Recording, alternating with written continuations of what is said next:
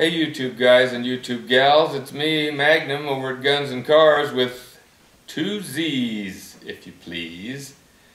I wanted to talk to you today a little bit about navigation and how it has evolved over the years.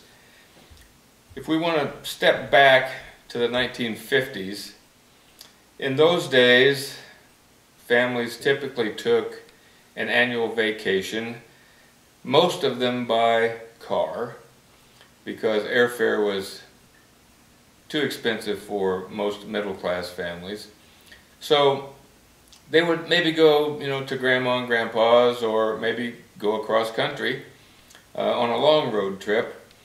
In those days, in order to get from point A to point B, the procedure was typically pack up the car, get ready to go, head to the gas station, check all the air in the tires, check the oil, wash the windshield, and the attendants usually did that for you. And then go inside and pick up some state highway maps. Now keep in mind, this was before the days of the internet. Those maps were typically used to find your directions, the highways that you wanted to go on to get from where you were to where you were going. So typically Dad would get behind the wheel and drive the car, because dads are great drivers, and Mom would sit in the passenger seat and look at the map and tell Dad where to go, because moms are good at that. So time marched on, and while we weren't paying attention, our method of navigation suddenly changed all at once. We realized no longer were those maps necessary, because we could go to the internet, go to MapQuest or Google Maps, and type in our origin point and our destination point, and the computer would tell us exactly, turn by turn, where we needed to go, how far it was, how much gas it would take, how long it would take to get there. Automobile manufacturers realized that this was a pretty good feature that they might want to build into their automobiles. So at some point, navigation systems developed and were installed in automobiles. I have one in the Mustang. It's made by Microsoft, and it's called the Sync system, and I want to show you how that works today. So let's go outside, hop in the Mustang, take a little ride, and I'll show you how it works. Come on.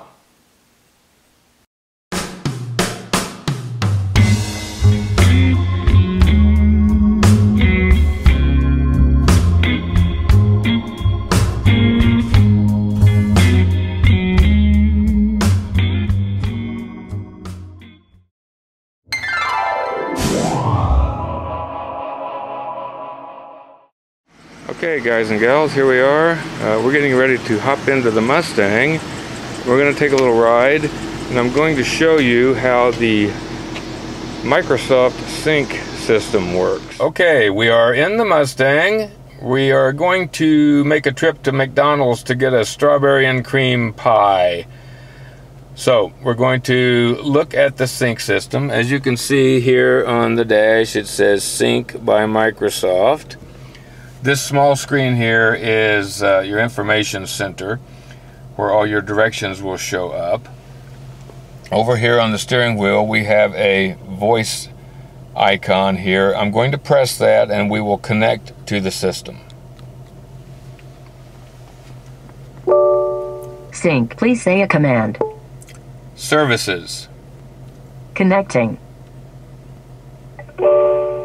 Services. Which service do you want? Directions.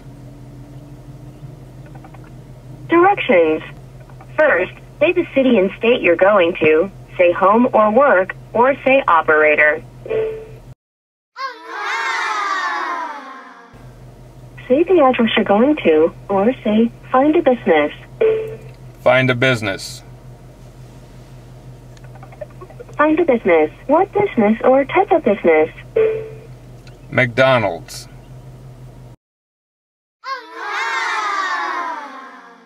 Do you want directions to this location? Yes. Great. Hang on while I get your location.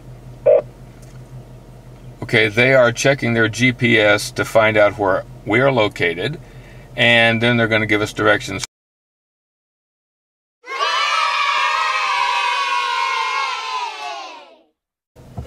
Okay, that's our first direction, and we are going to follow that and see where it leads us. Go 1/4 mile and turn left. It does give you advance notice of when you're going to be turning and which direction.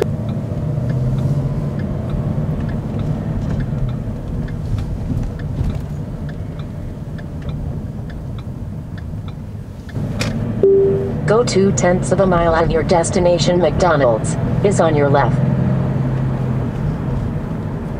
And that's the name of that tune. We can see McDonald's right up here. The readout says 2/10 mile, and it shows a left arrow, and it says the name McDonald's. So we have arrived.